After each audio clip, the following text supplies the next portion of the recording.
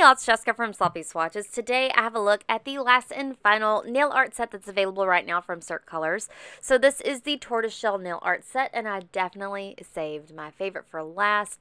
This one is going to be a little bit more pricey at $36, but I definitely feel like it's worth it, and the nail art is flawlessly easy to do. I cannot recommend it enough.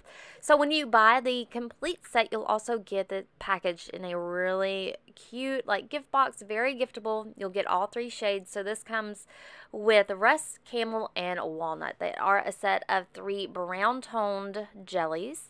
So there is a quick look at walnut in the bottle, and then a rust, which has a little bit more of a red tone, and then finally we have a camel, which is the lightest shade of this trio and definitely where the magic comes in. So first off, the very first step you're going to want to do is lay down the base coat if you prefer, and then create patches of a rust, which is the more red jelly, just kind of irregularly.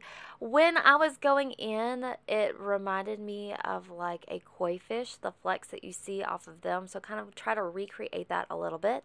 Next, I went in with just a nice light coat of a camel, and this is where it's going to build up the depth and make the tortoiseshell look.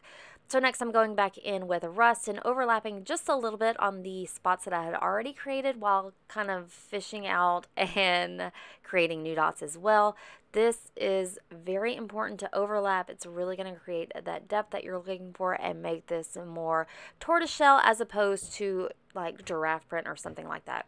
So finally I'm going to go in with a little bit of walnut and overlap over rust, as well as create brand new dots or patches on the nail.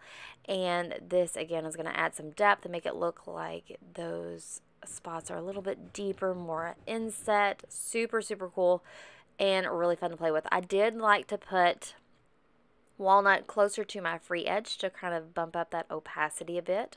So once I got my patches just like I like them, I did go ahead and go in with another coat of camel just to make some depth. I think here you can be done, but I did go ahead and go back over walnut just one more time just to add in a little bit more depth there, especially around the edges, you can see. So here is a look at my final nail art. I did only do this look on my ring and nail finger. However, I wish I had done them on all of my nails. I really love this look, and I think it can be worn practically with anything. So this is my final swatch photo, and if you are interested, I'll leave that link to shop this trio down below, as well as the reviews for the other nail art sets. You guys have been giving these so much love, and I do appreciate it. So that's all I have for today. If you'd like to see more, you can also follow me on Instagram at Sloppy Swatches. So thanks so much for watching, guys. See you next time.